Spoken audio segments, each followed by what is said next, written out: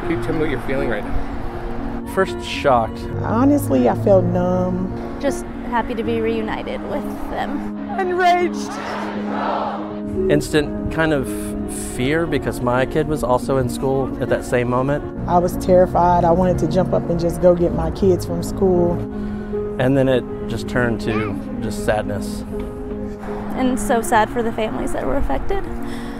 And how do you explain this to your child? We've just been talking about how there was a bad guy. We told him that somebody with a gun went into a school and shot some people. She asked me, are they okay? I told her I'd have to explain to her more when she gets older. My son asked me if all the teachers were sad today, and I said, yes, they were sad because they were scared for the kids, but everybody did their job, including all the police officers.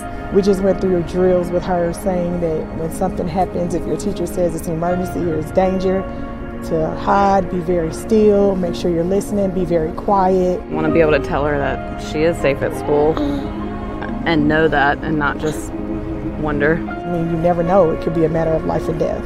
Just not a conversation that any of us were expecting to have at this point. I mean, I don't know, how do you talk to your 3-year-old about why they were in lockdown today?